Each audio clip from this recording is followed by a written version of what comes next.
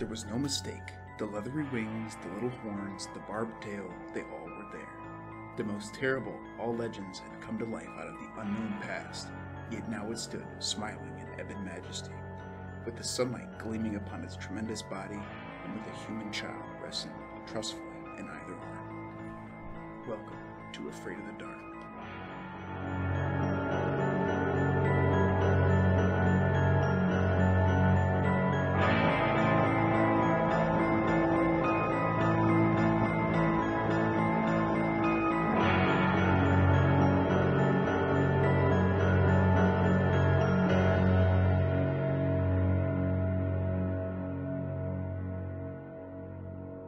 Hello audience, welcome back to a cardboard box floating down the river. I'm your host, Alex, and I'm with my girlfriend Carlie here. Hi. And you're listening to Afraid of the Dark. And it's our first episode today, so we're going to be talking about the Mothman, but there's some housekeeping things that I wanted to go over first. We have an Instagram, it's at AOTDPOD, Afraid of the Dark Pod. That's an acronym for Afraid of the Dark Podcast. Our YouTube is Afraid of the Dark Podcast, and that's where we'll be uploading full videos, maybe with a little sound wave, little special effect kind of thing. You know what I'm talking about? No. Little sound wave, like that bounces when we talk, like the Audacity thing. Maybe Canva will have that. We plan to release new episodes every other Tuesday, but we have a few special ideas, like side things, little smaller things that might release in between every one of those things. And I want to give a special thanks to Carlie, since it's her first episode, for putting up with all the stupid shit I do and always supporting me no matter what. Thank you. And John, at EXILLUSLOPES, Exilus Lopes on Instagram, for all of our wonderful art. He is amazing. Please check him out. And don't look at my script, you little fucker. So since this is our first episode, I do want to go over some. I said housekeeping things already, didn't I? Yeah. Well, we're gonna go over some housekeeping things. Since we're talking about cryptozoology and things that are kind of wooey, I want to firmly say that this is pseudoscience. We don't believe this to be true. We're not saying this is true. I'm simply discussing it with Carlie, and we're just having fun with it, because at the end of the day, they're stories. And I don't, this is just for legal purposes. Don't talk to anybody. If you listen to us and you say, oh, let me find Woodrow Derringer's great grandson and harass him on Twitter. Don't do that. And especially keep our name out of it. Keep my name out of it. You can mention Carlie. You're being very aggressive. I'm not being aggressive. Just a brief intro to my role. I do enjoy the supernatural and the paranormal. I know a good kind of bit about it, but Alex is going to be telling me stories and I'm going to be reacting to them, and he wants my input because I have a kind of scientific brain and I have a degree. Yeah, you could say that. Okay. I have a degree in biological sciences and anthropology. I'm not an expert, not saying I am, but I think I have a good just grasp. to interrupt, I don't have a degree in anything. Okay. Yeah, I don't have a degree in anything. But that is, this is up our next point here. Well, let's go through one more thing. The ratings of the show, I do want to keep it PG-13, not including swearing. But some of these stories do involve talking about minor violence things, nothing crazy. And regardless of what we talk about, if there's a serious topic, we're gonna say that it's serious beforehand. Like in a few episodes, we're gonna be talking about animal mutilation, and that's kind of a gross topic, especially at the part of the body that is being mutilated. But animals? Yeah, animal mutilation. Well, it's sad. It is sad, but some of these stories, if I read quotes, they're also written a long time ago, and they use language that is not appropriate for current times. So I might be quoting that, and I will be changing some words. So it's not a direct quote. So you're gonna paraphrase. I'm paraphrasing, but using correct 2022 terminology that is respectful to everybody. And no worse swear words than the word fuck. That's where I draw the line. What? No worse swear words? Than the word fuck. What worse swear words are there? The C word. Okay. which isn't really... Oh, you're not a woman, so you can't speak. Okay, whatever. I want to introduce myself, again, since this is the first episode. I've always had a thing for the supernatural. I love it. I wouldn't say I'm psychically inclined, but don't make that face. Maybe psychotically inclined. That was lame. But I do enjoy the supernatural. I always have, and I always will. I love these stories. I listen to podcasts all the time about these things. And I just, I love them. And Carlie's the same way, except Carlie, like she said before, has a very scientific, we'll call it scientific way of looking at things, where you're going to find out that I'm more creative-minded. I'm creative. You're creative. But I'm grounded in science, reality. And these things aren't grounded in reality. So they don't exist. I'm not saying that's why. Like we said before, I don't believe that any of this is hard fact. We're going to be talking about the Mothman, and there's a bunch of different shit involved with the Mothman. There's aliens, there's Men in Black, there's Mothman, not multiple.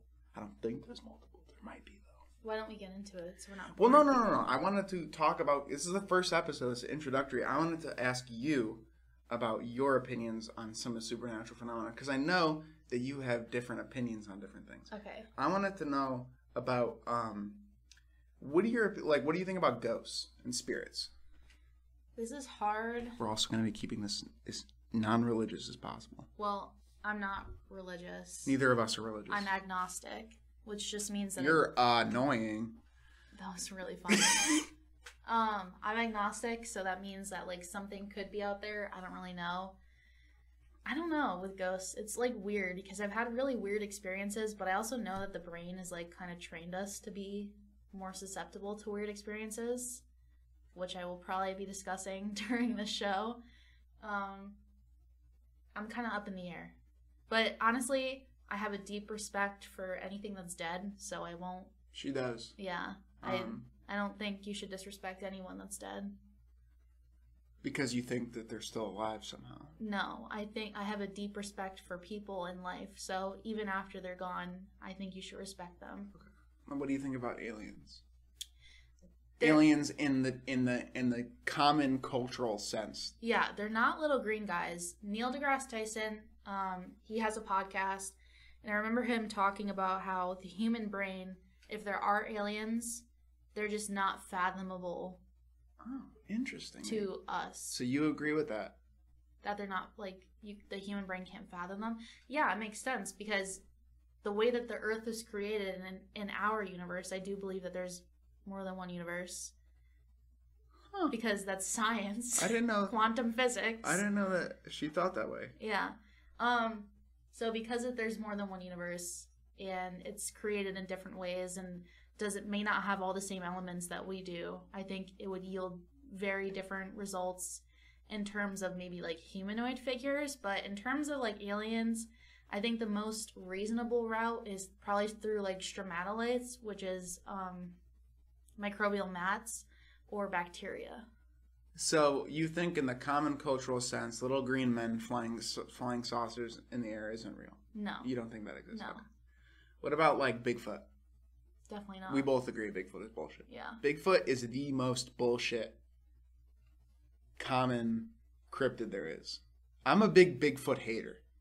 I wouldn't say hater. The only thing I like is the iCarly episode.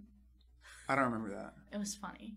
They hunt Bigfoot? Yeah. Honestly, my buddy Jim said, there's 20 seasons of hunting Bigfoot and they still haven't found him. He's not fucking real. Yeah. It's like the Curse of Oak Island. Bullshit. I guess the only counter argument that I have is that there's still a lot of species, even animal species, that they're undocumented. You could say that about everything we're going to talk about. But he's a pretty big dude.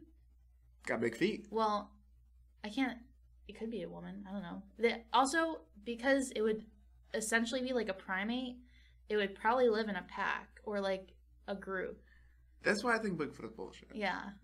Or Bigfoot is an alien. No. Why would it come? Why? This is okay. the whole, We're gonna talk about that later. We're gonna talk about that later. So today we're going to get into today's story. What do you know? And this audience, I'm going to be honest with you, this is not the first time we're recording this.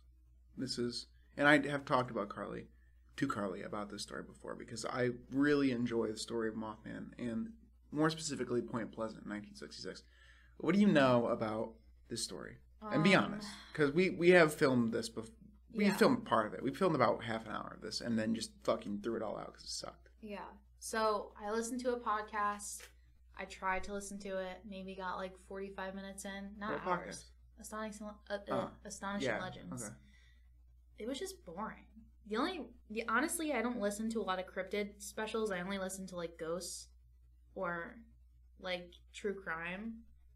So you know, there's a Mothman. Yeah, there's a Mothman. There's something to do with conjunctivitis. It takes place in Point Pleasant. There was a bridge, and I think some teenagers were like making out in like these old war They always things. do. War? Okay, yeah, okay. I remember right. like this war stuff. Let's get into it. First, we're going to talk about the author, John Keel. John Keel was just a guy. He joined the military. He was a military radio broadcaster. He decided that he really liked broadcasting and journalism and stuff. He worked in Paris, Berlin, Rome, Egypt. He's a traveled guy. He was a journalist, and one of his, I think the funniest title that he published was, "Are You a Repressed Sex Fiend?" In the 60s. I'm not. I'm not asking you. That was John Keel asking you. I know. So he's obviously, you know, he had to have published this in the 60s. I tried to find the article. I couldn't find it anywhere. The Are You a Repressed Turns Sex out Fiend? Googling "Are You a Repressed Sex Fiend" does not yield. John, did you read the author? I did. I couldn't find it. Weird. If anyone finds it, send it to me on Instagram. In 1957, he published his first occult book called Jadoo, which was about Indian magic tricks and the Yeti. Again, actually, the Yeti is more believable than Bigfoot because those mountains are scary. But what would he eat? I don't know. There's things that live in those places. It's fucking barren wasteland, Nepal, near Mount Everest. That's where the Yeti's from. He was always interested in UFOs, ufology, however you pronounce it. He tried to use a scientific method in trying to determine where and when these things might happen. He used the time of day, like the phase of moon, day of the week, the atmospheric conditions, the humidity, temperature, all that stuff. And UFO flaps he studied, which is a word we're probably going to come back to, which are basically UFOs come in packs. They don't usually come one at a time. And especially during the 40s, 50s, 60s, 40s, 50s, 60s, and then early 70s, there's a ton of UFOs all the time in America and everywhere else in the world. I just feel like people were bored. They might have been bored, but there's things like Roswell. It was that time was crazy with technology. Right after World War II, they used all that World War II military technology, captured Nazi scientists, everything you could think of, they were trying to do. Laser beams, microwaves, nuclear radiation, that shit's crazy. Later in life, obviously, now we're talking about him, he became a world-renowned parapsychologist and ufologist with a guy named Gray Barker, which was one of his frenemies that we'll be talking about too, who also wrote a book on the Mothman, which I did not read. And John Keel is not most famous, but one of his crowning achievements is coining the term Men in Black. Not coining it, but popularizing it. And about the book, Mothman Prophecies, which is the book, I don't know if I said that already, Mothman Prophecies. It is a fun read. I have it, Carlie. You can read it if you want, but I'm sure you don't want to. Yep. It got about halfway through, though, it gets off topic. And it doesn't talk about the Mothman anymore. Well, it does, but not to the extent which I would have liked it to. Did you do more research outside of the book? I did, but the problem is when you Google Mothman, you're just going to find fucking Fallout 76 guides and loonies. I got to teach you how to do research. I know how to do research. You go to JSTOR, you go to PNAS, and you look up. All right, what do you know about Silver Bridge? A lot of people died. How many? Like thousands. No.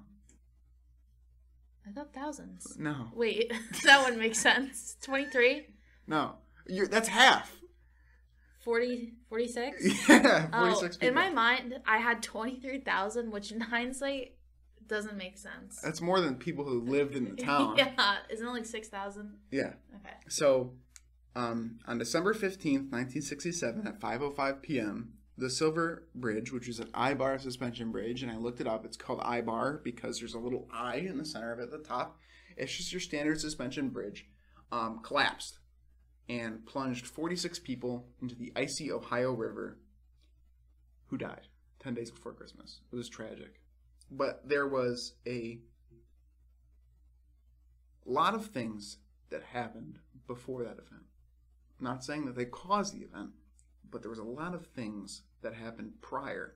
Specifically, exactly 13 months prior. 13 months. 13. You know it's a biblical number? There's an M on the can. Oh Flip my it over. gosh. Hebrew, 666.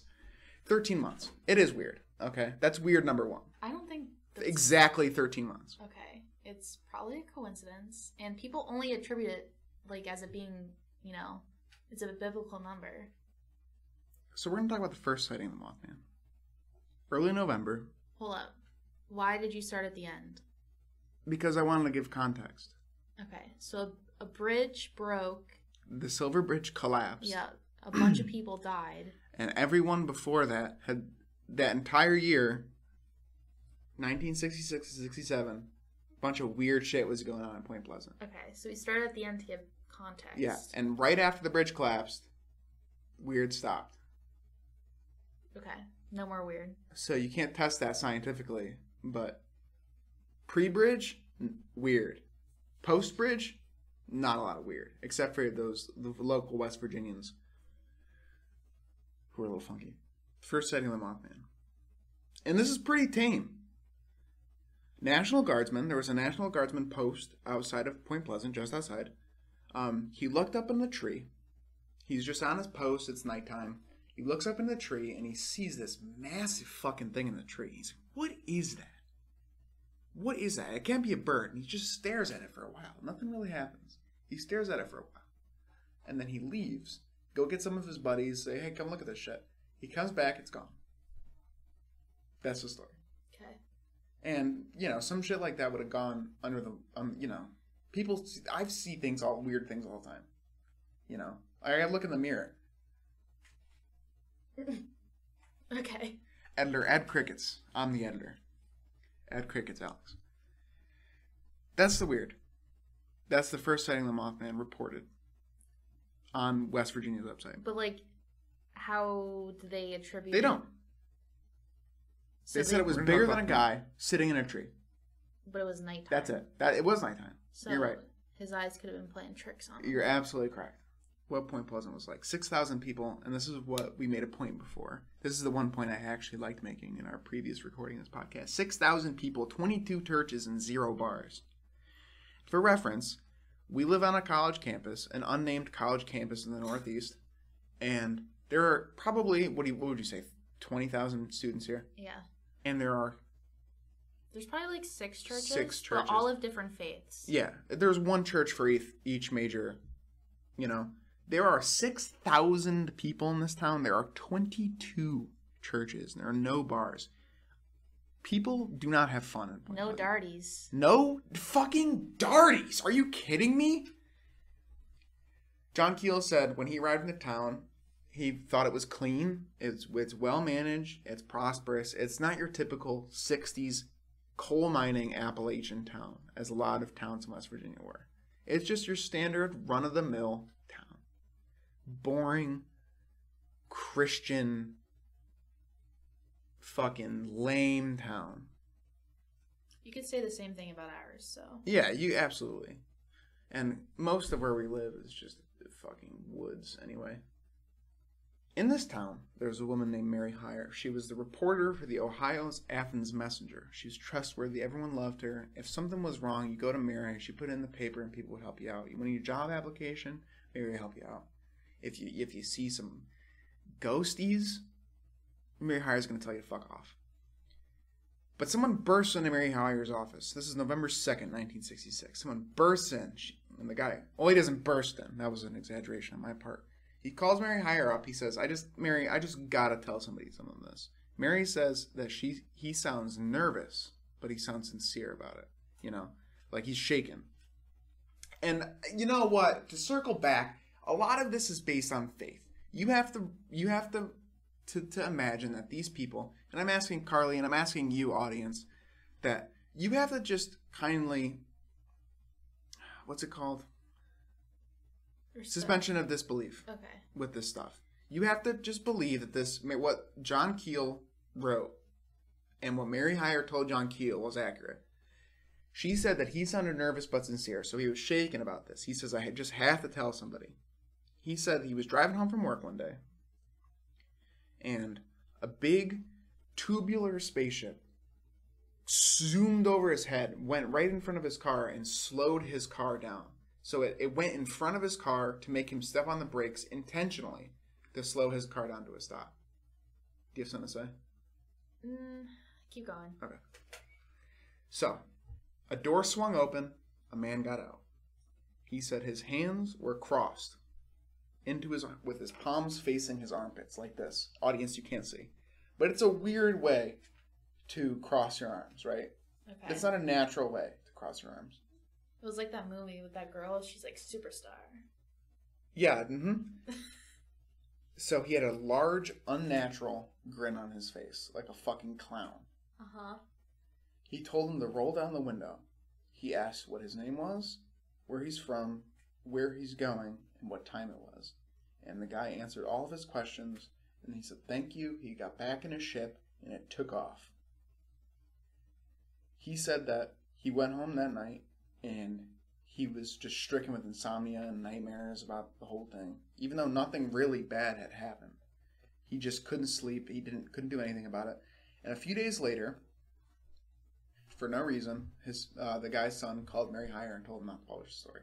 And then just sat in a folder in Mary Hire's desk for a couple years. Not a year, maybe a year. John Keel, Mary Hire, told John that this had happened, and John Keel finally got to call the person, and he's like, why did you say not to publish the story?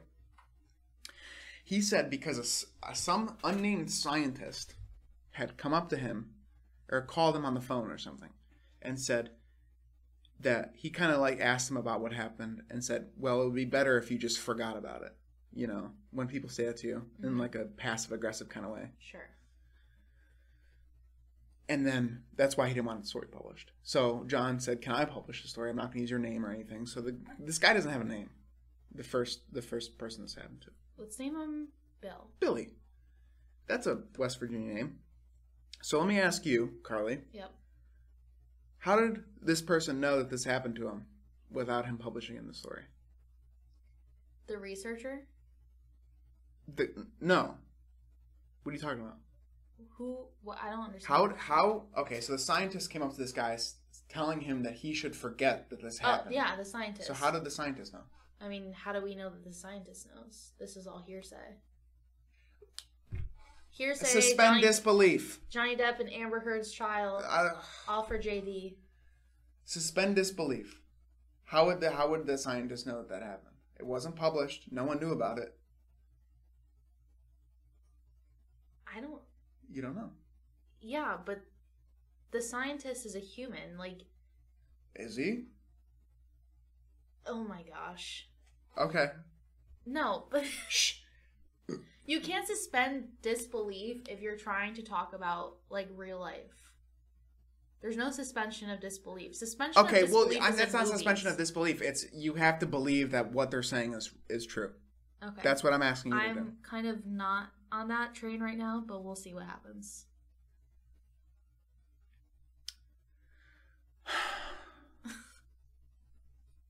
Woody Derringer was a reputable man. He was a sewing machine salesman. He lived a rather mundane life. He was in his late 50s. He was coming home from work one day, 7 p.m., November 2nd. He was coming home from work, and a car, black Cadillac, sped past him, and following that Cadillac was a long, tubular, what looked like to be a ship. It stopped in front of his car, or allowed him to stop, come to a complete stop safely. he kind of waited outside of his car, like he pulled over to the side of the road to try to get past it, but it just he couldn't. He was going to drive off the road into a crevasse, into a chasm. And out stepped a man, massive, huge grin on his face, palms to his armpits. And Woody said he didn't hear an audible voice. He had a feeling like he knew what the man wanted. He wanted him to roll his window down.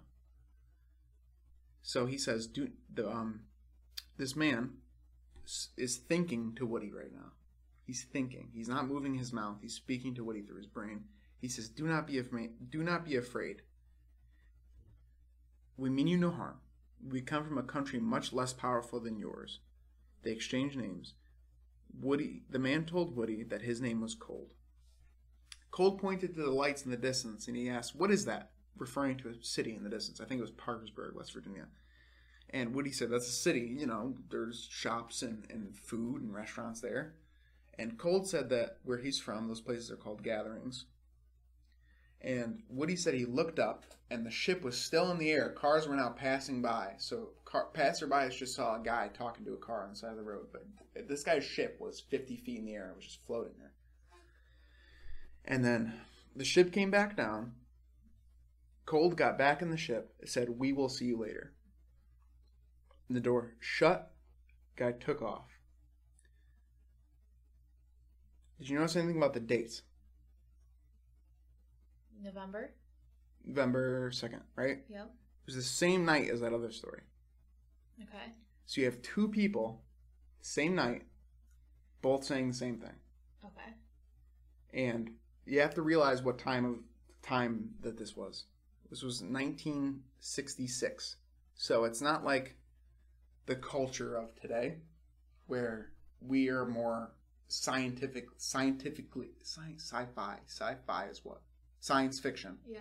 Inclined than they are. Especially a guy who's 50 in West Virginia is not going to know how to make up these stories. He's going to say a little green man and a little silver spaceship came down, he abducted me, abducted my cows. So two people in the same night said the same thing. Okay. A little strange, is it not? I mean, maybe. It's a small town, though. People talk. It is a small town. People do talk. These people are not from the same area, though. They're traveling along the same road. They're not from the same town. They're both traveling workers. Stumped you, didn't I? You're not stumping me, but... That's strange. It's strange, but I don't know, like...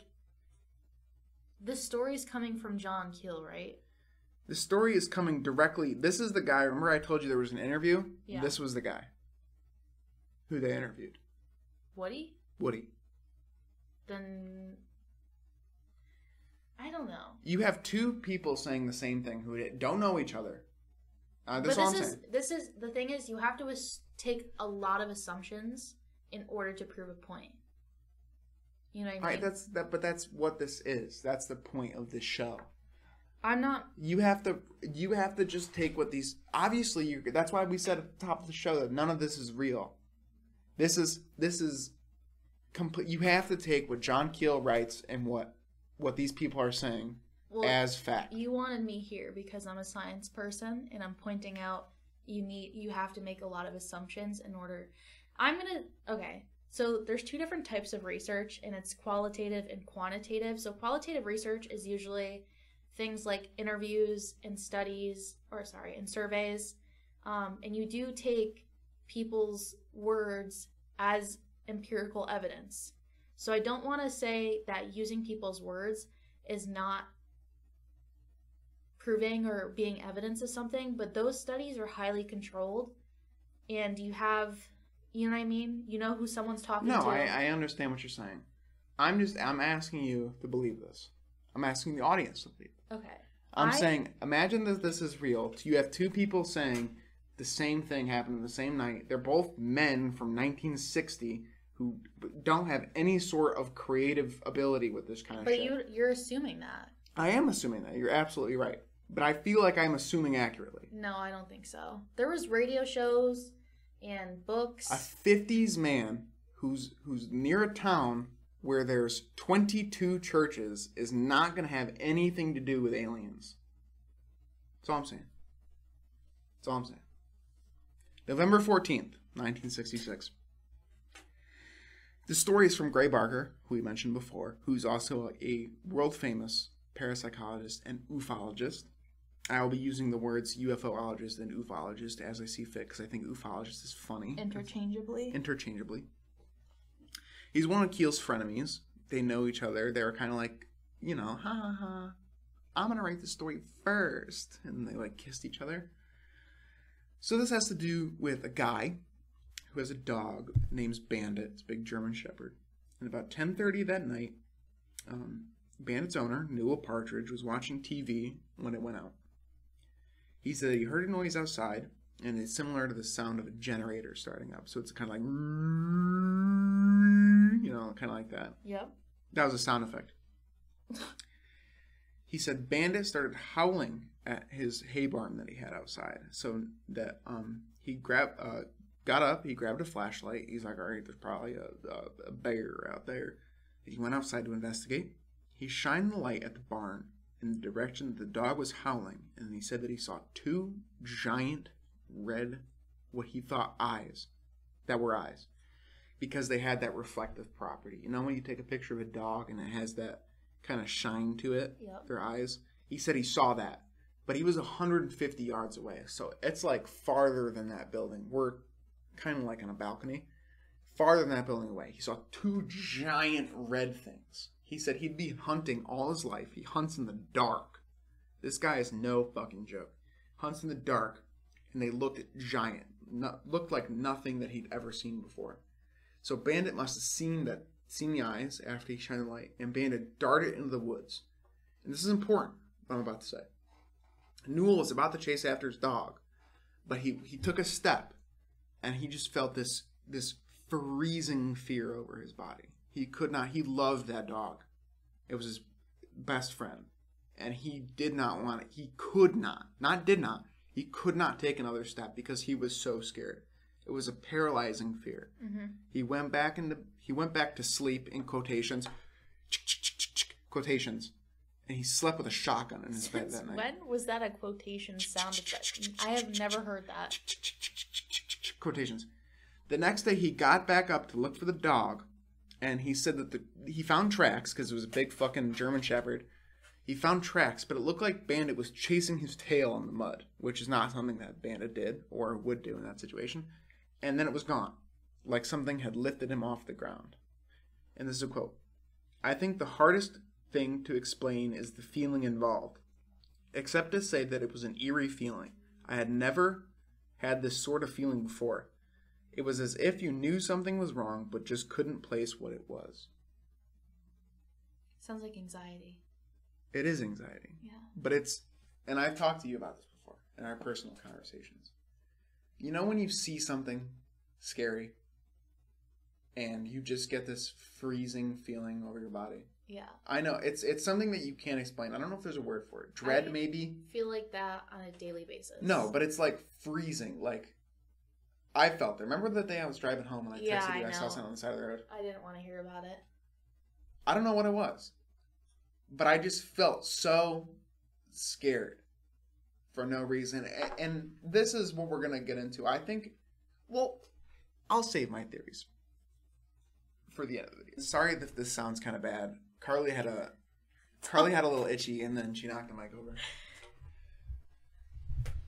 In Point Pleasant, there were these, what the locals called igloos, and in the TNT area is what they lovingly referred to it as. It's where they manufactured and stored explosives during World War II. So what they did was they built big concrete igloos in the forest, and they coated them with like moss and like camouflage, so if a plane was flying overhead they would be able to see it.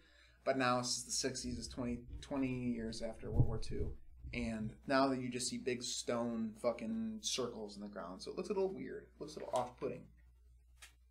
And while you're not supposed to be there, it's not guarded. You know, there's a fence outside that says, keep out, you little naughty boys, but no one's really, there's light police guarding it. Are there like explosives? No, after World War II, they're all removed. Okay. That's what they think. Then why do they care? Did they use any nuclear stuff? No, that wasn't where they would have done it. Toxic waste? There might be. In manufacturing explosives, you're going to have toxic, Yeah, I don't know much about that. sulfurs and gunpowders and shit like that. So here's your couple kissing.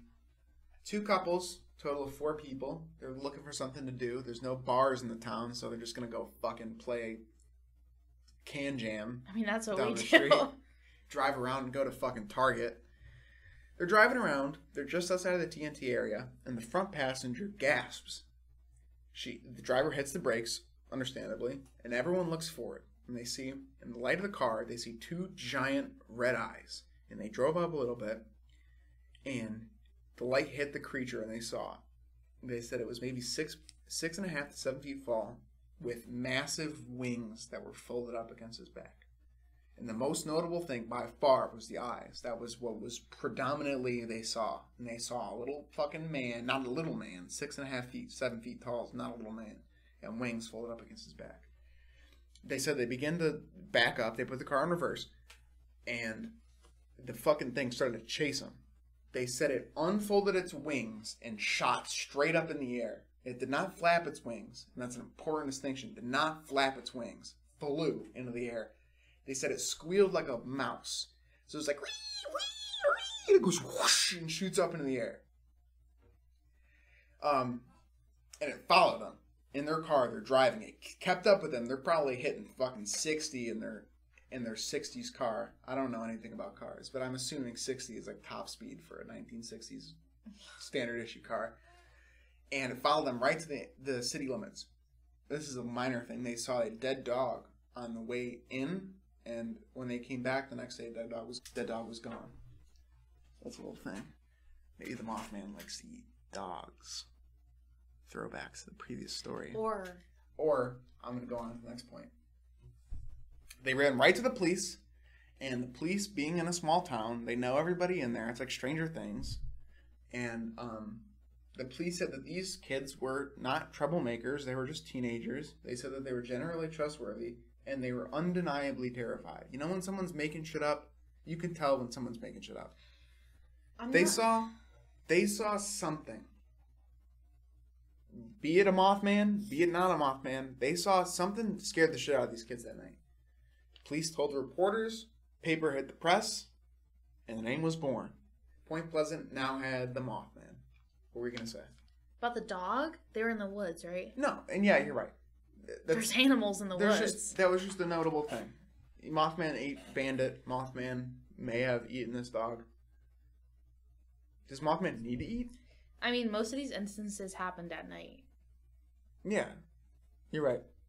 So we're just going to exclude 12 hours of the day out of evidence collection? First of all, your eyes are really not accurate at night. They're not. Your memory also highly inaccurate. And humans are predisposed to detect or over-detect things that they think are meaningful or have faces or have humanoid figures. What in nature is going to give you 2 perfectly symmetrical giant red bicycle reflectors? How about this? A lady thought she saw the Virgin Mary on toast. And if these things happen... That bitch was insane. You see shapes in the cloud, right? In shapes in clouds? Yeah, but I don't see fucking bicycle reflectors in the clouds. I think what happens is that when people... You can feel genuine fear and like you can genuinely believe that you see something. I'm not discounting that they were terrified or that they think that they saw something, but your adrenaline's pumping, you're really scared. I understand that. Well, I don't know. I understand, but again, I know you're gonna respond to this is gonna be it's a small town. Yeah. You have people who do not know each other seeing the same thing. You're assuming they don't know each other. Yeah, I am assuming that they don't know each other. But I'm pretty sure 4 teenagers don't know fucking Newell Partridge. So, story hit the press. There's nothing to do. Like I said, 6,000 people, 22 churches, 0 bars. put a gun in my mouth. Nothing to do in Point Pleasant. So everyone was trying to look for this guy. Everyone was trying to look for the Mothman. And now there were people who said that they saw the Mothman, and there was people who saw the Mothman in italics. Quote noise. You understand that? There's people who said they saw the Mothman, and there's people who saw the Mothman. Yeah, presumably. Presumably saw the Mothman. Everyone who said they saw it was always visibly terrified. They were shaken. And people who said they saw the Mothman were not. They're like, oh my God, I saw the big beast outside my gate. What if it was like this random dude that was just bored? He shot into the fucking air? I don't know. Vertically? Maybe he had like a pulley system. And this is interesting. This is a nice bit of 60s fun fact. John Keel, said in his book, quote, "It seemed to have a penchant for scaring females who were menstruating. Another UFO/hairy monster peculiarity." How did he know that they were I don't know. menstruating? John Keel, audience, had a habit of describing women in excruciating detail in this book. From an elderly man. Quote, "He stepped out to his front lawn to see why his dog was barking, and he confronted a 6 to 7 foot tall gray apparition with flaming eyes. He stood transfixed for several moments, unaware of the passage of time. Suddenly the creature flew off, and he staggered back into his house. His wife said that he was so pale and shaken, she thought he was having a heart attack." Another citizen was spending time with her child. She said she looked out the window, and she said something that looked like it had been lying down in her yard. It rose up slowly from the ground, a big gray thing, bigger than a man, with terrible glowing red eyes. She whimpered and froze, dropping the child that she was holding in her arms. The baby began to cry because it hit the ground, and she dropped the fucking baby, and she did not pick the baby up. She was transfixed on this thing in her yard. She said that she could not move.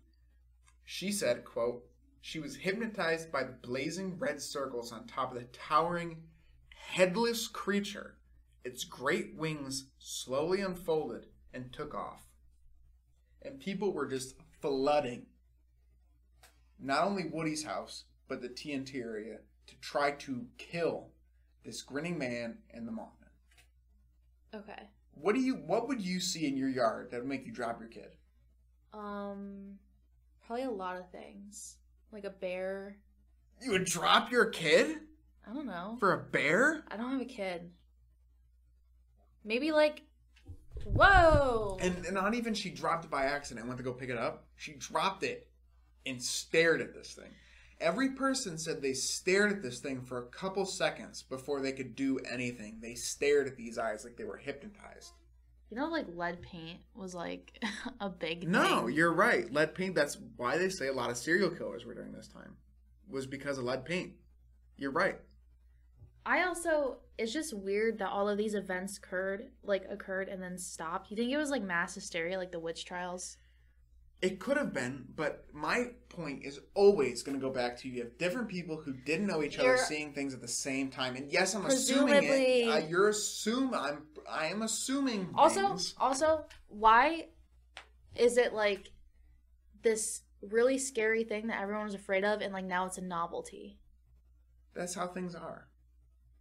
People were fucking scared of serial killers and now there's shows on Netflix. Yeah. You're talking about leaf killers and fuck. For context, I'm listening to a new true crime podcast. I don't want to discount anybody's stories or their feelings or make it seem like I don't trust people. I don't know. I find it really hard to believe, but I'm validating all of their feelings and what they felt and stuff like that. I just think that sometimes things just don't add up, and I know a lot of crazy things happen in the world all the time, and there's really not a reason for stuff. It just, this seems not, achievable in the laws of our world. Why? What do you mean, why? Why? What doesn't seem achievable? I just feel, why would an alien come here and then just go away and we never hear about this again? Like, John, we're gonna talk about that. Let's save our theories for later. I know I asked you why, but we'll save our theories for later. So we're gonna go back to Woody. He was gaining notoriety, obviously, because the story was published, and he was in contact with the National Investigations Committee on Aerial Phenomenon, known as NICAP, which is one of the many UFO companies. I'm going to say not companies, organizations that are going to be talked about in the show, I'm sure. They urged him not to tell any more people about what he experienced. Just shut up. And he said his house looked like the TNT area, much to his dismay, because there was just people fucking everywhere and he hated it. He said one day he was in his house and he was kind of sick. He wasn't feeling too well. He said a black Volkswagen drove up, parked, and a tan man in a black suit got out. He and Woody talked a little bit, and after a few minutes, the man got back into his VW and drove off. The great hunters, Keel said, referring to the people who were trying to kill Cold, continued to sit in the cold behind the trees and their eyes towards the sky. They're looking for this guy. They want to shoot him down. According to Derenberger, he'd been suffering from a stomach ailment for quite a while, and Mr. Cold had given him a vial of medicine that he claimed cured him instantly. He took a sip, he was fine. Derringer said that Cold now had a first name, and he said it was Indrid. So Indrid, C-O-L-D. And this is something interesting. Later, NICAP urged Woody to get a psychological evaluation to solidify his statements, and he did, and the outcome that he was perfectly normal. But that's by 60s. Yeah. That is by 60s psychological standards, which were notoriously bad. Yeah. But it came back by that time around. And there's another thing. Cold in this story is spelled C-O-L-D, and John Keel, I don't have the exact quote, but had mentioned that the spelling K-U-L-D had come from somewhere. That was like mentioned to Woody, that it was spelled K-U-L-D, and he wouldn't know why anyone would say that to him. So that's just another peculiarity on top of the story. Sounds like people aren't tying up their loose ends. These fucking aliens are running around. So, I want to get some facts about Mothman. Facts. Okay. Facts. All right. People describe him as being, all of the accounts say the same thing, 6 to 7 feet tall. He has giant bat wings. He's gray. He has a human body. He's got thick, muscular legs. The guy squats 405. When people see him, they have a feeling of absolute pure terror. Pure, freezing terror. They describe his eyes, listen, as being flaming, reflective, hypnotizing, like a car or bicycle reflector. He squeaks like a mouse. He takes off straight into the air. There's quotes. He took off straight like a helicopter, did not flap his wings. This is a quote. Aerodynamically, Mothman was ill-suited for flight. A creature larger than a big man, and therefore weighing in excess of 200 pounds, would require way more than a 10-foot wingspan to get aloft, and large birds take off by running along the ground and flapping their wings. Mothman shoots into the air like a helicopter. And I did some research, okay? Yeah. I Googled. The largest bird wingspan is the wandering albatross, with a wingspan of 12.1 feet and weighs 16 pounds. And the heaviest bird is called the great bustard, and it weighs 35 pounds, with a wingspan of 8 feet. Does it fly? Yeah. So he's Superman? And I left a quote out intentionally. Multiple people have said that he's headless, because all they could see is his eyes. He has no notable face. There's a lot of things that show him with like big gnarly teeth, but no one ever mentions his teeth. In fact, they say he looks headless, like it's his shoulders and then 2 big fucking eyes. So here's when Keel actually joins the party. Yep. Keel is now going. He was in a UFO convention in Georgia, and he's coming back up from. Don't laugh. He was coming up, and his buddy Gray Barker said there was a bunch of shenanigans going on at Point Pleasant, and he should go there and check it out. So he did. He went to the sheriff's office to get some leads, and they told him to go to Mary Heyer, who was the reporter. Mary Heyer says she knows a bunch of people who have had experiences, and that they'd probably be going to go out to the TNT area to fuck around and see what's out there. And another thing, audience and Carly, is that Keel lists the names of every single fucking person who's in this story, and all of these people have names except for the one unnamed in the beginning. But I'm taking the names out to kind of alleviate some of the confusion of the story. But he says he tapes everyone's individual stories, and they all line up, because all of these people had previous experiences with UFOs and Mothman in this area, and they all line up. They all say roughly the same thing, So they go out at around 9 p.m. There's 3 other people, including Keel, who decide to go into the TNT area, and a few others wait in the car. And they said they're all joking, they're having a laugh, they're shooting the shit, they're talking. And then one person screamed. Her name was Connie. She screamed and said, "Those eyes, he's there." So those eyes, he's there. She fucking breaks down. She goes absolutely bananas. She's sobbing uncontrollably. Keel said she was stoic to a wreck in seconds. I saw those eyes, those 2 big eyes she managed to choke out. Keel went to investigate. He said he was scared, but he wasn't terrified. He said he didn't see anything. He looked around. Mary Heyer, who was with the rest of the group, said they saw something running from out beyond the edge of the plant. And everyone except Keel said that they heard that sounded like a large piece of metal fell from the top of a building and smashed into the ground next to them. They all said that the atmosphere was thick, it was heavy, which is another thing you get with a lot of paranormal things. People say it, that it just feels funky around. And one of them said that their ear started bleeding, which would indicate a rapid change in atmospheric pressure. Keel quotes, hold on. The group was now in a state bordering on sheer panic. I could see that their feelings were real. This was not some kind of act being staged for my benefit. I'm no hero, but I did not share their fear.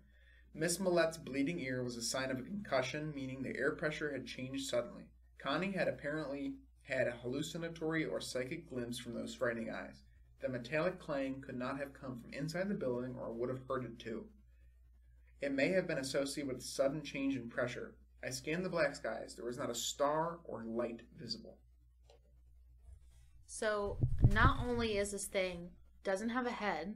I didn't say that it doesn't have a head. Okay. I'm saying that most people are mentioning that it doesn't have a head. No. It's not. I don't want it to say it appears to be headless because of the eyes are so noticeable that it's just all you can see is the eyes. Okay. It has a weird head. He's a giant humanoid figure that doesn't have a wingspan long enough to pick up his body. And he can change the atmospheric pressure. No, I'm not saying that he did that himself, but you know how you watch fucking Ghost Adventures? They say, "Oh, it feels evil in here." Yeah.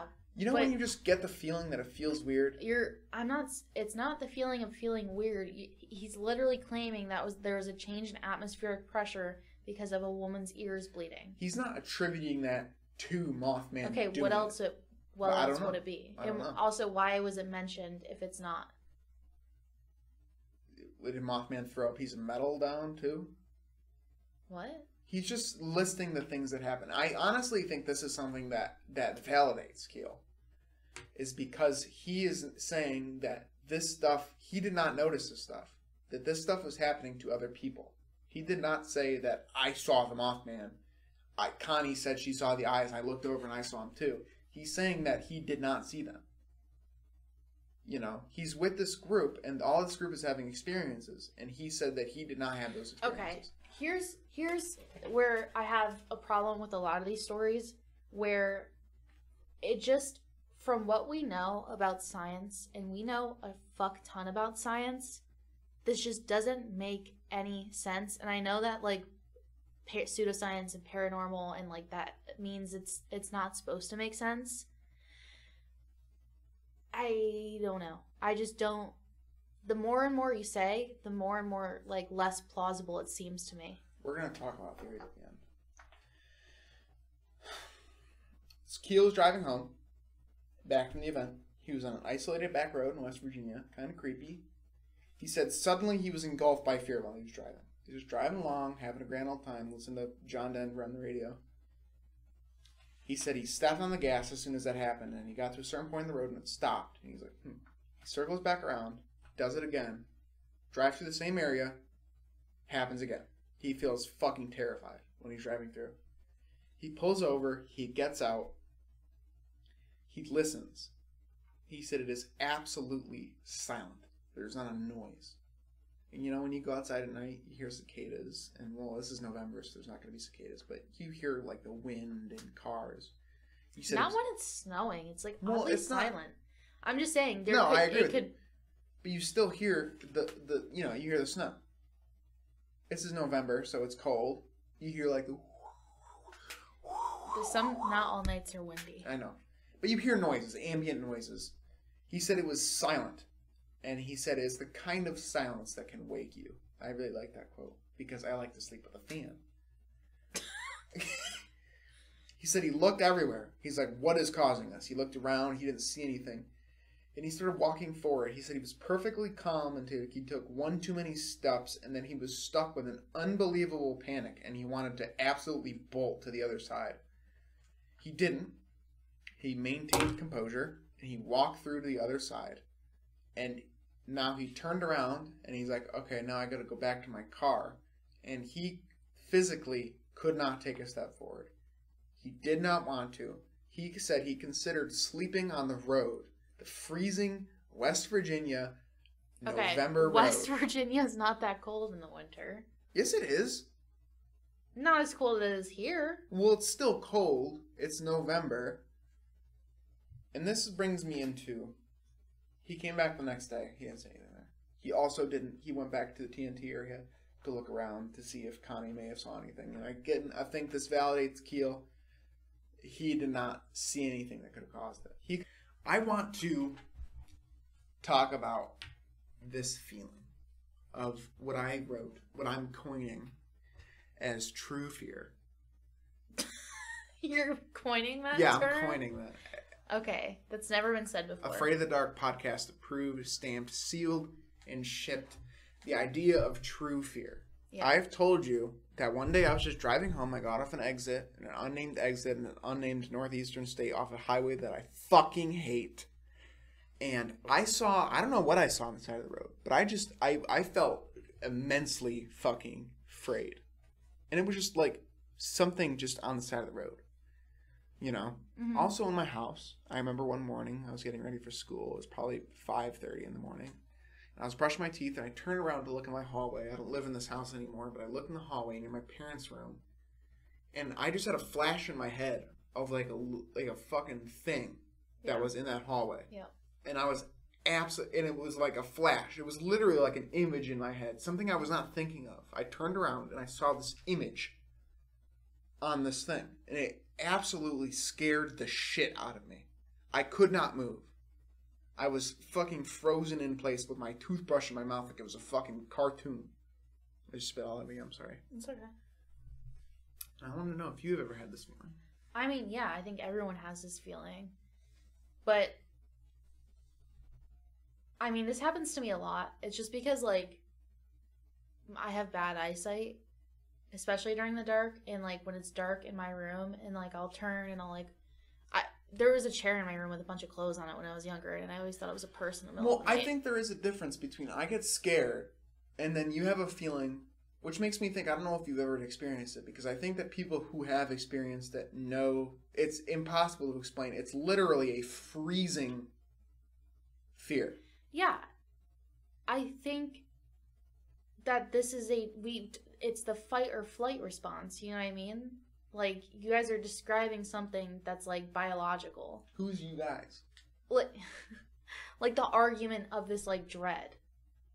You know? Your body reacts extremely quick to these things because back in the olden days when you were, a caveman and you needed to hunt and gather your food, you needed to act extremely quickly in these events, especially in times of danger. I understand that. And I have felt that feeling before. And I have felt this feeling before. And to me, they are different. I have different ideas of those two feelings. Okay. It could still be a biological response. So Woody went to NASA. Woody was invited to NASA by a man named Charlie. He said he was the head of NASA, and he was not. The person who was the head of NASA in 1966, name was not Charlie. But Keel said that he invited Woody and his family, not Keel, the head of NASA named Charlie, in quotations, went to Cape Kennedy on the weekends. And every night, Woody was separated from his family to a room on the Cape to be interrogated about every last detail regarding Indrid Cold. They said at the end of the week, his interrogators showed him a star map and pointed to a speck on it, telling him that is where they are from. They said they had interviewed several other contactees, all with a story similar to his own. And when he asked why they didn't release their UFO information to the public, they allegedly replied that it would only cause panic. Women would commit suicide, throw babies out of the window, and this kind of panic would sweep the world. Who said this? The head of NASA, Charlie, who is not the head of NASA. He's only known as Charlie. Derringer said that he brought home a flock of souvenirs as proof of his trips. He had photographs. He had scraps of materials. He had all these souvenirs. So he did go to NASA, Cape Kennedy. Doesn't mean he was invited there.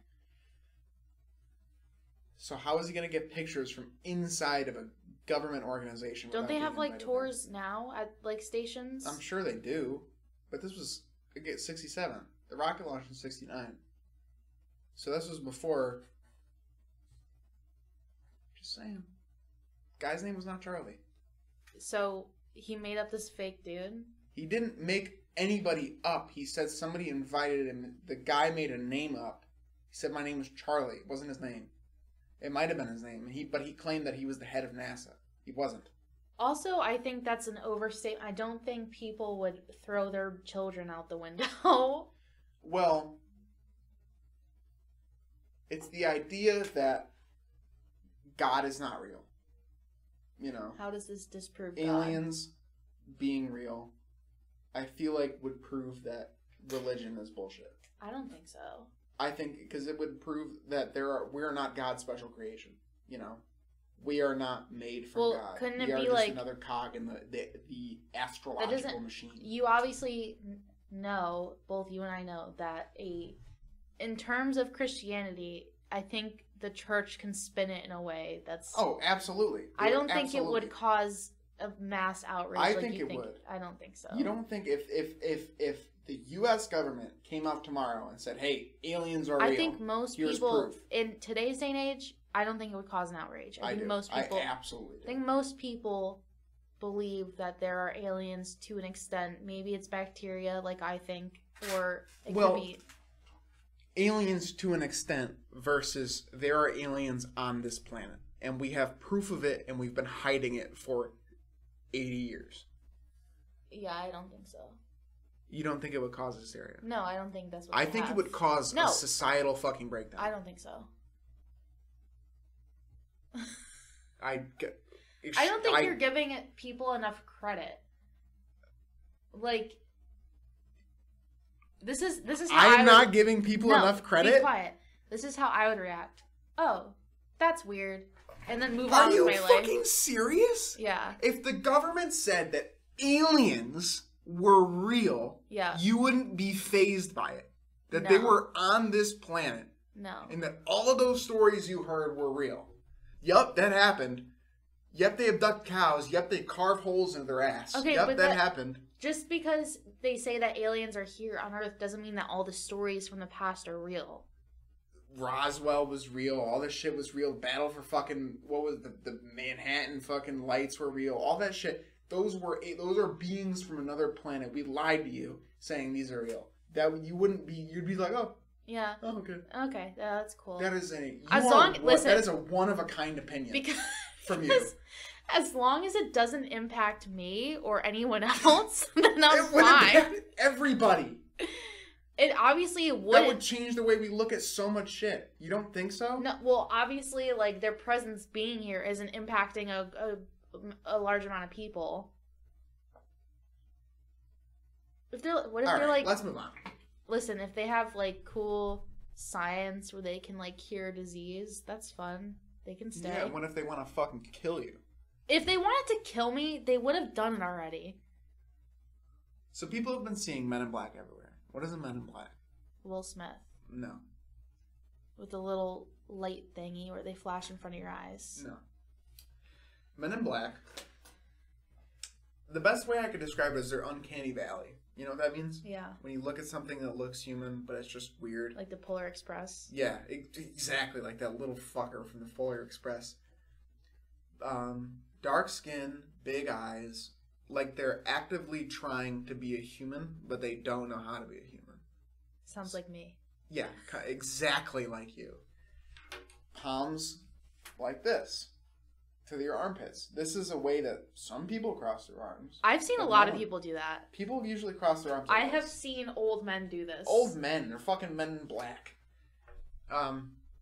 Like they're in outfits from the wrong time. They're in cars from the wrong time. They ask for the time. They don't speak correctly. Like they got a crash course. They watched a fucking Hank Green crash course on becoming a human in space. Hank Blue from Nebulon 33. So two men, in fact, came into Mary Hyer's office to ask her about UFO reportings. She said that they had dark complexions. They looked like twins. And when they asked about, is there any UFOs, she brought out a folder and saying she'd been keeping all the UFO sightings in here, and she handed it to them.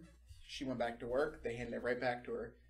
They said, has anyone ever asked you to stop reporting on these? And she shook her head. She said no. And they said, well, what if someone demanded you to stop reporting on these things? And she said, well, I'll tell them to go to hell. And she went back to her work. She looked up, they were gone.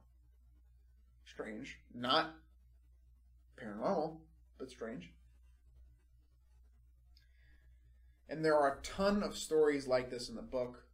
Like I said, the book about halfway through gets kind of off topic, and there's probably 100 stories about orbs and UFOs and Men in Black, and stop making that face at me. But here's one of the most notable ones, and this story transcends the story of the Mothman. This happens on January 6th, 1967. Edward Christensen and his family in his new house had no numbers in the phone book.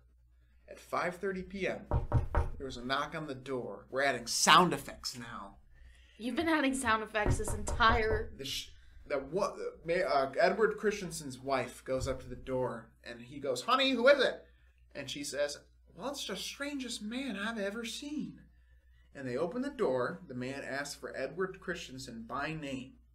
He claims he's from the Missing Heirs Bureau and says Edward may have inherited a great deal of money. He just has to ask Ed a few questions first. Ed denies it at first, says, I don't fucking know anybody who died. But after some convincing, he says, all right, you can come in. Just for a little bit.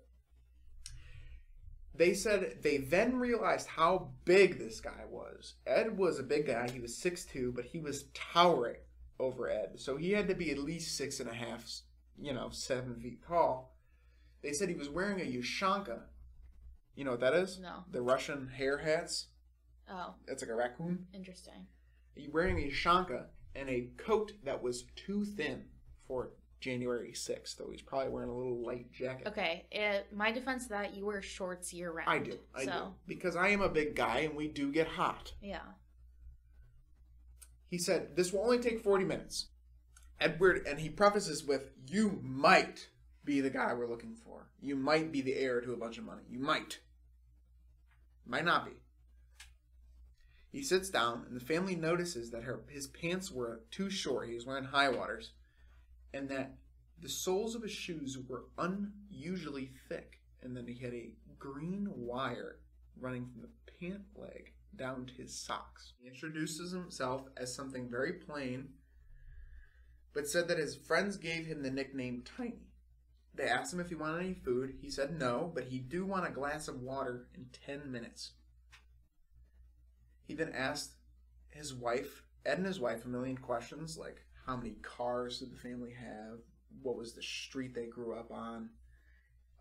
Any scars? If so, where are they? How big are they? And what shape are they? Scars? Scars are birthmarks. And what schools they both went to when they were kids. Kids' information, the same thing. So he asked a bunch of weird questions that really wouldn't be contingent to missing air. When he was asking the questions, they noticed that he was getting red, like he was about to pass out, like he was holding his breath. And exactly 10 minutes passed, and he asked for the glass of water. He took a giant yellow pill. He took it, sipped the water, and then he went back to normal. He stopped being red. All his skin flushed back out. Precisely 40 minutes later, he got up, walked out, and the family said that his shoes were squishing, like they were sopping wet as he walked out. The wife watched him go outside. He said that he raised his hand to signal for a car. Black Cadillac pulled up, no lights, got on, drove out.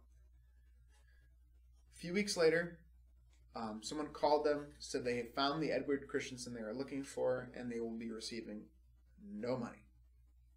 And then Keel interviewed each member of the family separately, and they all had the same story. Mm-hmm. So what do you take of that? Maybe he was just a fun guy. A fun guy? Yeah. Named Tiny? Tiny. What do you think about the wire? Maybe he had a tape recorder or something. What about squishy shoes? I don't know. Maybe he was sweaty. What about the pill? The pill? Yeah. What pill? You weren't listening. I said he took a pill. He asked for a glass of water. Okay. Tylenol? A giant yellow fucking Tylenol? I don't fucking know. It was the 60s. Maybe he was dropping some acid or something to keep the interviews interesting.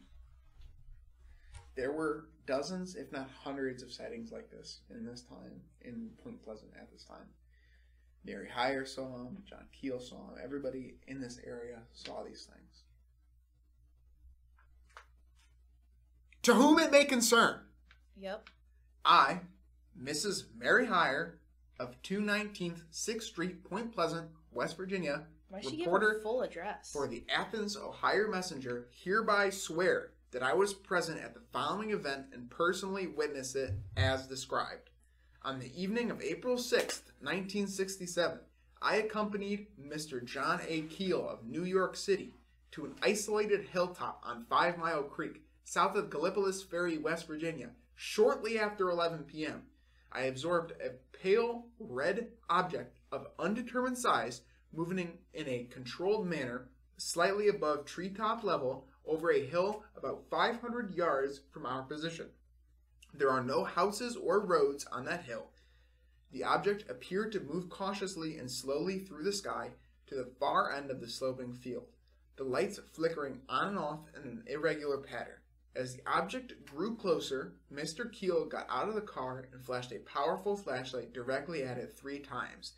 The object immediately returned the signal by flashing a brilliant white light 3 times. Then it rose upwards, and the pale light went completely out. Signed, Mary Heyer.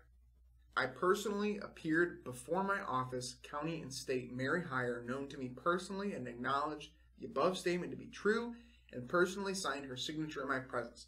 Given under my hand this day, 21st of June, 1967, my commission expires June 12th, 1977.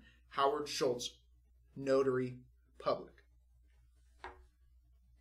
Mary Heyer and John Keel were fucking with the orbs, and they appeared to be sentient, meaning that you could flash your light at them and they'd flash right back at you. They knew that you were doing it to them. Well, they didn't know. They maybe just because something like Hat gives a response doesn't mean they're consciously thinking about it. Whatever this was responding to stimulus. Yeah, doesn't mean it's... So much so that Mary Hyre legally made an affidavit to say that this happened. She put her name in legal ink on this. Something was fucking around. What do you got to say about that, liberal? Science lover. Oh, my science. You don't love science? I love science. I love this shit. This is not science. It's pseudoscience. So, what happened after this? I said I'm not going to go into it because there's a lot of... It's name spaghetti. It's story spaghetti. A lot of overlapping shit. There's a lot of telephone calls. We're beginning to watch. My girlfriend here has never seen Stranger Things. It's been out for about 6 years now, and we're both watching it. I watched the 3rd episode today. She picks up the phone, shocks her head. Yeah. That kind of shit was going on here. The lines were cutting. They said they heard the breathing over the lines. There's orbs everywhere. There was people calling Keel. They said that Gray Barker wanted to speak to Keel and to call him back at this number, and then they recited a number that was just John Keel's number, and it was different by 1 digit. And John Keel knew Gray Barker's phone number. They were friends. Men in Black everywhere. Orbs everywhere. There was just shit going fucking bananas, bananas. Okay, Gwen Stefani. Miss Virginia Thomas was in her house, which was beside the TNT area, when she heard a loud squeaking noise, unlike anything she had ever heard before in her many years living in that house. Quote, the best way I could describe it, she told Miss Hyre and me, is that it was like a bad fan belt, but much louder. I stepped outside. It seemed to be coming from one of the igloos. Then I saw a huge shadow spreading across the grass. It was just after noon, so there shouldn't have been any shadow like that. Then this figure appeared. It walked erect, like a man, but it was all gray, and it could be much bigger than any man I ever saw. It moved fast across the field and disappeared in the trees. It didn't seem to be walking exactly. It was almost gliding, faster than any man could run. Everyone said they've been plagued by bad dreams since early November 1967. They said they've been seeing weird people everywhere in the TNT area, men in black types, everywhere. Preceding this event. Hyre was having bad dreams, and she was picking up from Keel from the airport because he was investigating something in South Carolina. Hyre had said everyone had been feeling very uneasy and like something bad was going to happen. Like they got a feeling of misfortune. Keel admits that it might have been Miss Hyre's suggestion, which I again think validates Keel, but he said that he felt the same thing. Hyre said up until this point, it was relatively quiet, but as soon as John came back, all hell broke loose. The bridge collapsed 13 months to the day, and November 15th was the first sighting of the Mothman. It was the first interaction with the Mothman. December 15th was the day it collapsed. An error with the traffic light had caused the bridge to, the bridge had a traffic light on it, and it was just red. Like it wasn't allowing any cars to pass, like it normally did.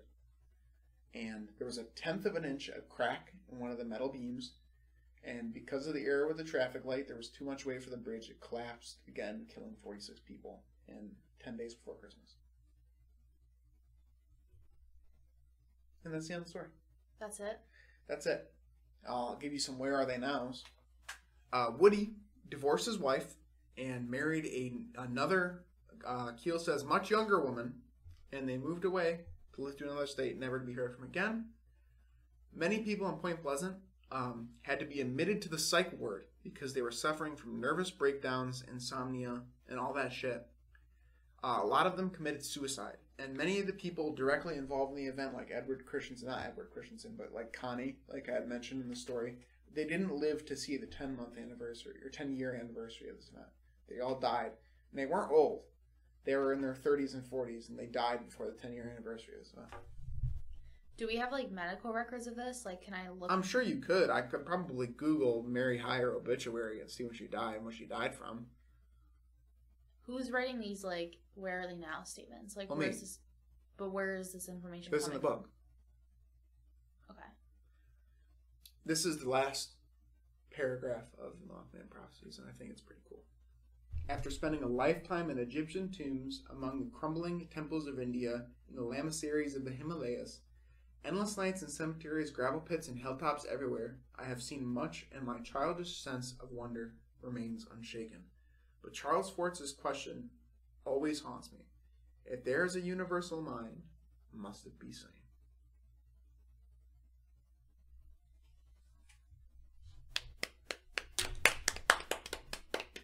Yay! Yay! All right, so let's talk about it. Okay. The idea of a tulpa. You know what a tulpa is? Trick question. You do, because this is our second time recording this. Tulpas, audience, I did find a quote. In contemporary paranormal discourse, a tulpa is a being that begins in the imagination but acquires a tangible reality and sentience. Tulpas are created either through a deliberate act of individual will or unintentional from the thoughts of numerous people. And this is from a research article entitled Tracking the Tulpa, Exploring the Tibetan Origins of a Contemporary Paranormal Idea. From PNAS. Was this actually from PNAS? No, it's not from PNAS, but it is from a site like that. It was a research article. You could look that up. So it was probably describing what it was and not saying that it's real. Well, it's the idea of it. All of this isn't scientifically real. It's the idea it's the idea of thinking something into existence. I understand that. They're probably explaining what it is in the article. That's the quote. That's Is the Mothman a thought being? I think there's way too much stuff going on. I don't want... Okay, again, I'm not discrediting the victims themselves or the people that experience this. I think it's inherently extremely sad that a lot of people died on the bridge, and I am sending my condolences to their families and the people that committed suicide and everything like that. I think that's extremely tragic, and I don't want to bring down like the tragedy of this. I just think there's so much going on where it just doesn't make sense. Where there's like people wearing Russian hats and he has squishy shoes, and then there's a Mothman dude that just shoots into the sky. They need to like pick a narrative. Well, doesn't that add validation to the story though? I don't know. All these people are seeing shit that's not... Wouldn't you think that, oh, I saw a different Mothman. It was Mothwoman. And she had a bow tie on. I understand what you're saying. And she had boobies. Oh my gosh. I understand what you're saying. It's just like, why does this thing exist, and why are these like alien people trying to contain it? Are they from the same universe? Like, so you think that's what you think, or that's what it sounds like to you? Is that these people are searching for Mothman? Yeah. Interesting. That was one of the points I wanted to make. Was that they're... Okay, so that is one idea. The second thing that we're going to talk about, and I know it's not a hypothesis, but it's my 6th grade version of hypothesis, which is an if-then statement, which is the extraterrestrial hypothesis, which is if aliens are real, then they are piloted, or excuse me, if spaceships are real, UFOs are real, then aliens pilot them. Aliens being organic creatures pilot spaceships. John Keel did not agree with this. He thought that, like you said earlier, that aliens were some sort of being that our brain cannot comprehend. Yeah. So it either they present themselves in a way that we can understand, or we see them in a way that our brains can understand. Does that make sense? Yeah. So is Indrid Cold a alien that is projecting a form onto our brain that we can understand? Are these men in black trying to be things that we can understand? Do you know what I'm saying? They're trying to be human. So they have all these human-like, human-adjacent mannerisms, like taking your hands and folding them in an uncomfortable way, or speaking in a monotone voice and wearing clothes that are just out of date. They're human adjacent mannerisms that they're projecting onto our brains so that they can understand. That's what Keel thought. Yeah. But he admits that he did not understand the point of what happened. Yeah. That all this stuff happened, but he doesn't know why the fuck it happened. I think that is the most likely. I think that there's some... Before you go on, I do want to briefly explain, because I am the science person here. A hypothesis is a testable statement in which you form a prediction from in terms of experimentation. Alternatively, as my 6th grade teacher taught me, Okay. a hypothesis is an if-then statement. It's, if something happens, then you can do something to it. A hypothesis has to be testable within the realms of the scientific field. No, I did not invent that word. We have argued about this for a while.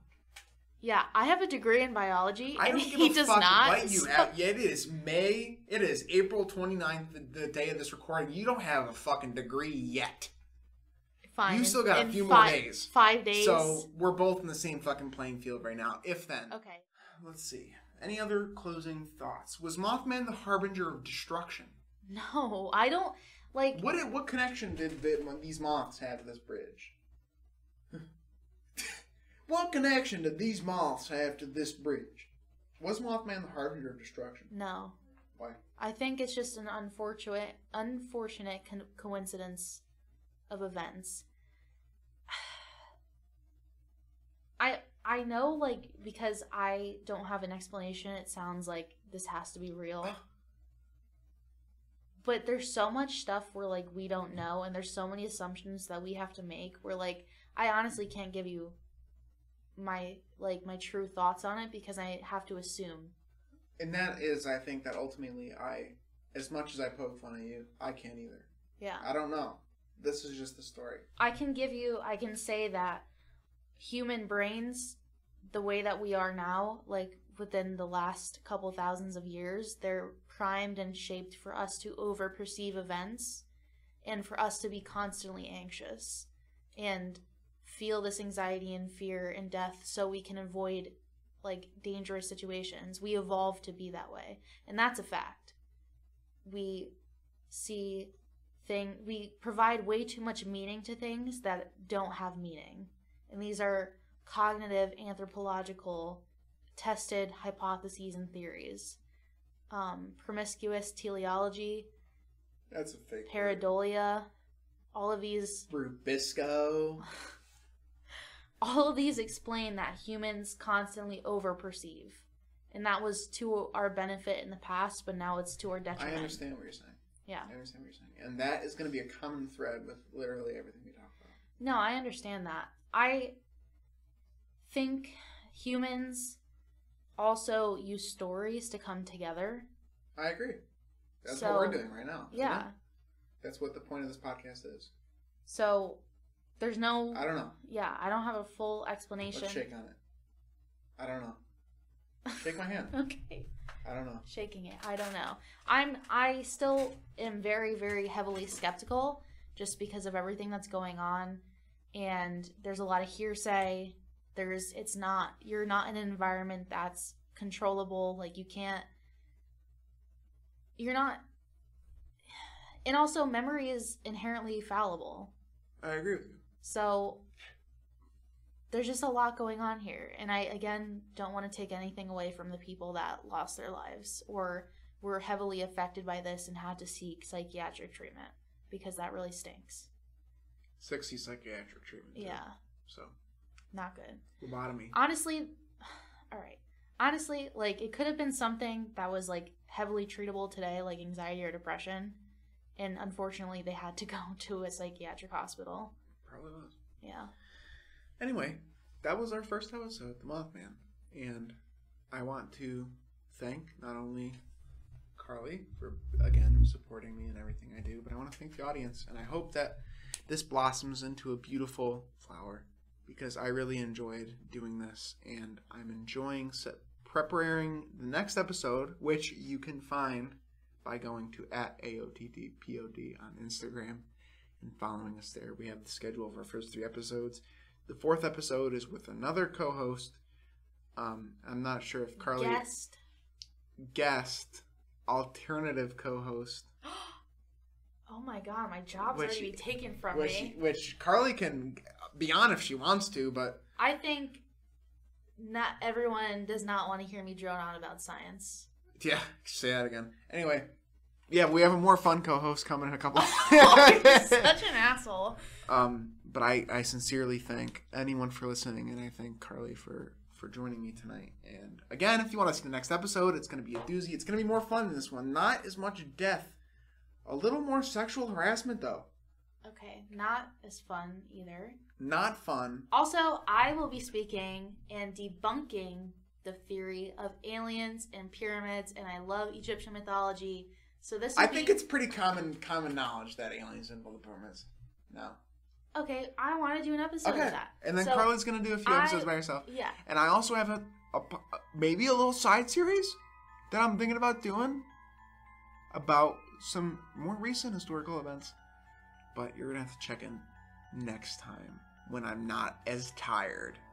But anyway, thank you. Also, you can find us anywhere that you get and consume your podcasts. Spotify, Apple, iHeart, Amazon, Google, other ones. HBO Max, no, not Netflix, HBO. Show. Disney We're going on tour. Moon Knight. We're going on tour. We're going to Minneapolis. We're going to Kansas City. We're going to Tennessee. All right. Thank you, everyone. Thank you. And I'm sorry that I'm such a downer, but I really, truly love science. You don't have to apologize. Everything that has to do with science, and I will stay true to that forever. I fucking forever. love science. IFLS. I have a sticker on my laptop that says Science Rules with Bill Nye. You also have a sticker that says, Jarvis is my co-pilot. Yeah, I love the Avengers. Jeff Goldblum as a sunflower. Yeah, Jeff Goldblum is cool. All right. Thank you for listening. And Thank you. Check us next week. Again, Peace at out. AOTV Pod. Enjoy your May. May the 4th be with you.